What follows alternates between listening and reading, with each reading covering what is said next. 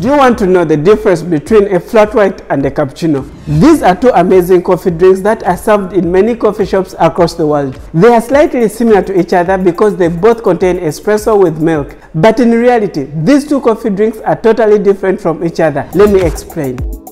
Working as a barista in a coffee shop, I've been making and serving these two coffee drinks to my customers. Until recently, I noticed something special about these two coffee drinks. By the increase in the number of customers asking about the flat white and some of them comparing the flat white to a dry cappuccino. This is why I've made this video, so that I can explain to you everything that you must know about the flat white and the cappuccino.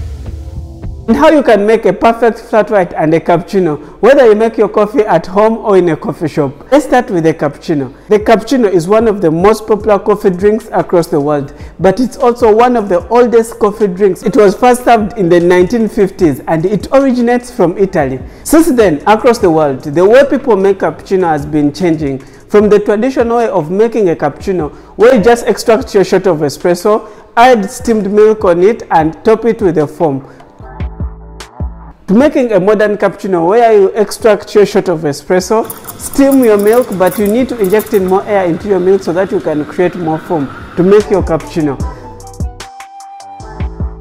Whereas for the flat white, this is the modern coffee drink that many coffee lovers are currently drinking.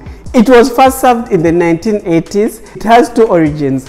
Some claim it originates from Sydney, Australia, and some claim it originates from Wellington, New Zealand. But since then, flat white has been there until it became popular in the US and Canada in the year of 2009. And since it became popular in the US and Canada, there are two different recipes of making a flat white. Which one originates from the US and another one originates from Australia.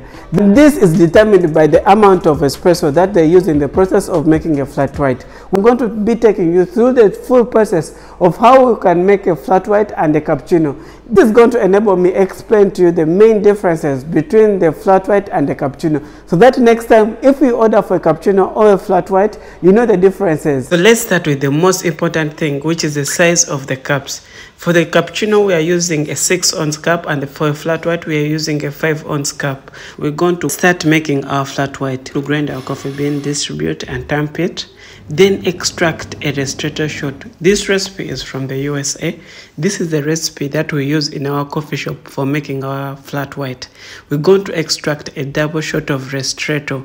This is because we want our flat white to be well balanced with the milk. This is why we don't need to dilute our ristretto.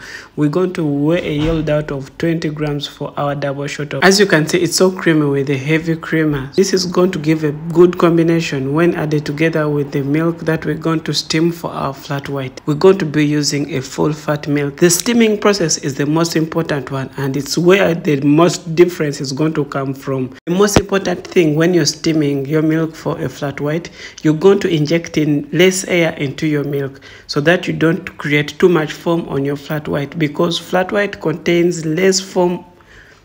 After steaming our milk, then we're going to start pouring our steamed milk into our espresso, and we can easily create a decent latte art on our flat white using the small foam that we created and the perfect milk texture.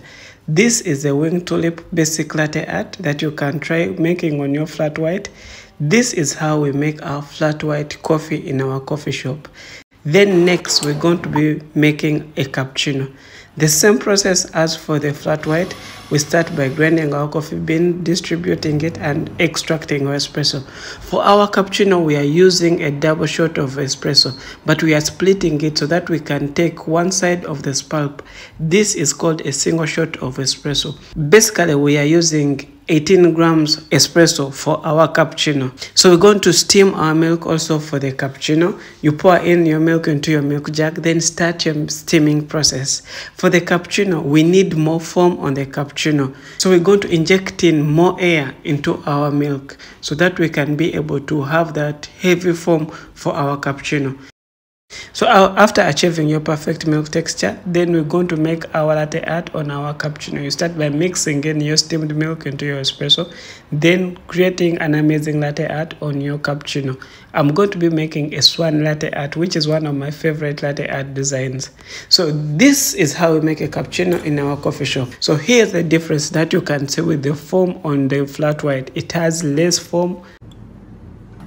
And for the cappuccino, as you can see, it has more foam than the flat white. Cappuccino has more milk than the flat white, and for the strength, flat white is more stronger than the cappuccino, and the cup size, the cappuccino comes in a bigger cup than the flat white. This is how you can notice the difference between a cappuccino and the flat white. As per my personal experience making and serving the flat white and the cappuccino, this is why you should check out this video next if you're someone who loves to have the best experience about coffee. It's slightly similar to this video because it explains to you the differences between a latte and a cappuccino, two of the most common coffee drinks that are often confused by most of the baristas and also the customers.